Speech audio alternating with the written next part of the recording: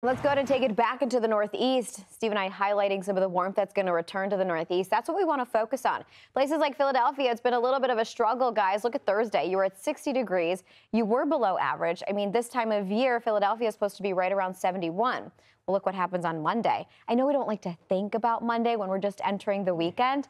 But hey, look at the temperature on Monday. It's going to be nice. We're going to continue to see that warmth build through the weekend in towards Monday. That's what the yellow, that's what the orange and the red indicates who's going to be above average. Tomorrow, 192 million of you. By Monday, 157 million of you. So quite a bit. Even on Sunday, we're talking about some warmth. That low, that area of low pressure that's been quite stubborn over the region, it's had quite a hold on us. That is continuing to push further offshore. And the clouds have been thinning out. The rain showers also drying out. New York City, another example of the below average temperatures that we had on Thursday, about 13 below where you should have been, Big Apple.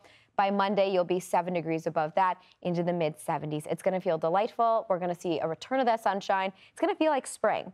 Today's high temperature was okay. We did see some areas rebound along the I-95 corridor because of that system departing. But it'll be more noticeable into tomorrow, primarily because the blue skies will return, the warmth will return, and in a direct way, you're going to have a beautiful weekend. Philadelphia up to 78 by Monday, so you see how you continue to build on that. We fall backwards on Tuesday, Wednesday, but then by Thursday, Friday, we're back right up again. And by the way, Philadelphia, your average is 72 this time of year, so you're going to be doing all right as we head through the weekend.